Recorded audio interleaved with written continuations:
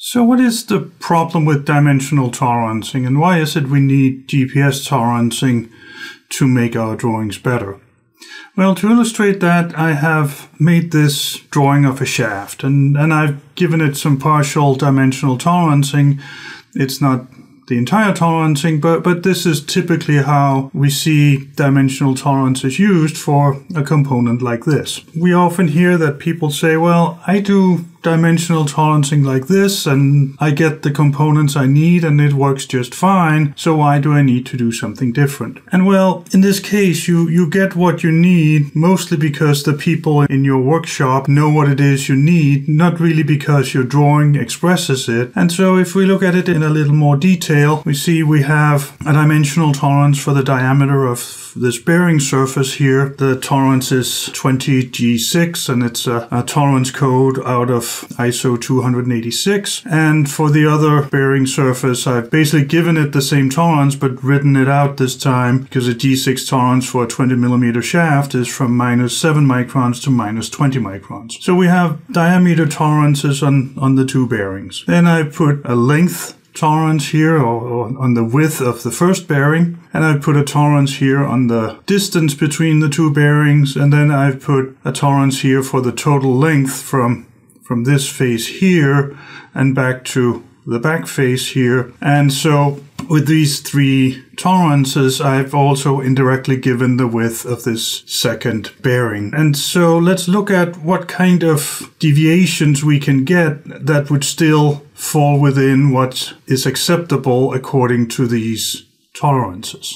So if we first look at the possibilities of what could happen with the two bearing surfaces, then we could have something like this happen, where the two bearings are not aligned with each other, but one is a little high and the other is a little low. And of course, I've drawn it exaggerated to illustrate the point. And the point is that the dimensional tolerancing doesn't give any tolerance for how well these two bearings have to be coaxial. And so, yes, if it's made in one operation, then they will probably be coaxial.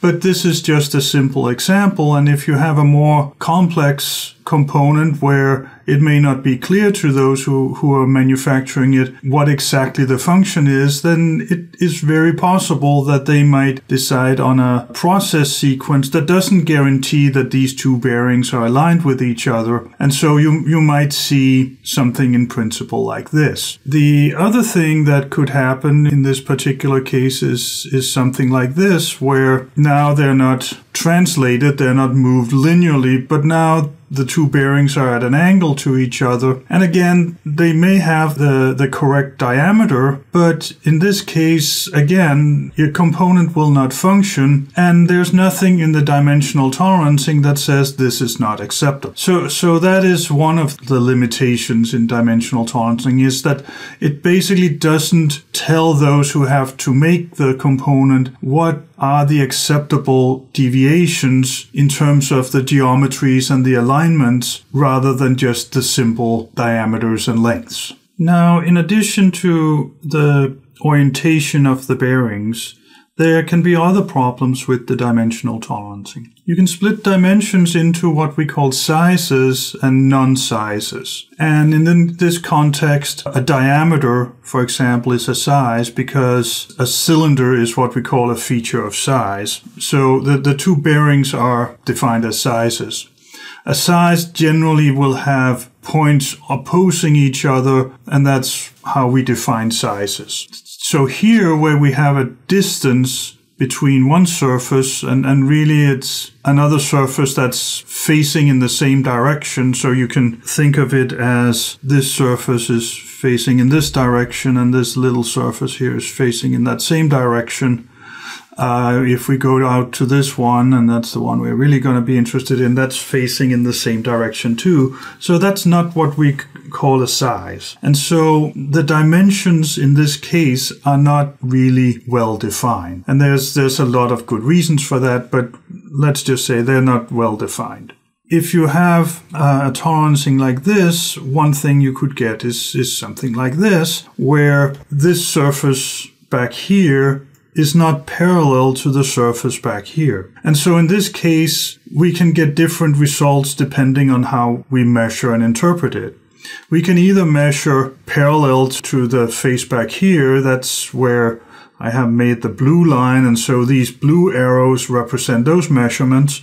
And so that would give us one range of values, but we could equally interpret our dimensional tolerance and say, well, we have the direction of this surface back here, and we'll measure in that direction, and that gives us a different range of values. And so if we have something that looks like this, then it is not clear how it should be interpreted, and therefore it's not clear whether this particular component should be acceptable within the tolerances. And of course, again, I have drawn this quite exaggerated, but it's sort of to show the point that it could have an angular error that put us in the range where it may be debatable whether it's acceptable or not. The other situation we could have is something like this, where the two faces are parallel, and so we get consistent values sort of no matter how we measure, because the direction is well defined if they're both in the same direction. But it's probably not what we want, because when we want to put this into another component, and for example, if we make our other component and we say that it is some kind of a housing,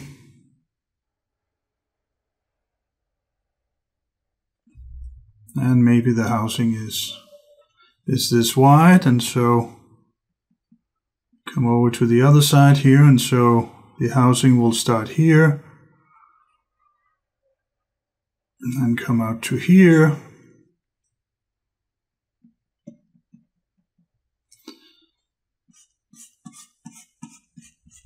So here we have the housing. And so you see, if we were trying to put, let's say, some kind of washer on back here that is supposed to be the end stop,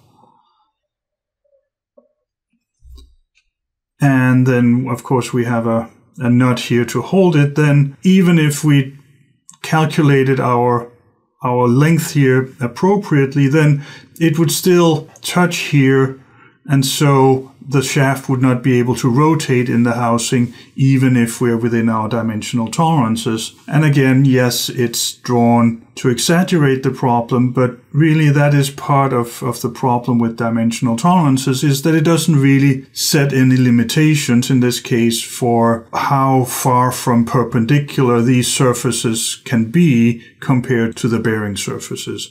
And so it's really not because of the tolerancing on the drawing, but in spite of the tolerancing on the drawing, that you may get something that actually works, because the people in the workshop know what the functional requirements really are, and so can make good parts, even though they only get the dimensional tolerances to work with, where they really should have some information about how good the geometry should be as well. Here is, in one simple illustration, the problem with dimensional tolerancing. That we think of them as being in a neat coordinate system, and so that there's a guarantee that they're perpendicular and parallel to each other, but there's nothing in the tolerancing rules that says that that is the case. So when you only use dimensional tolerancing, you get this kind of a problem. That is usually where we see people starting to add geometrical tolerancing when they start getting components that have faces that are not parallel, not perpendicular. And so then they start using what we call band-aid tolerancing, where they start using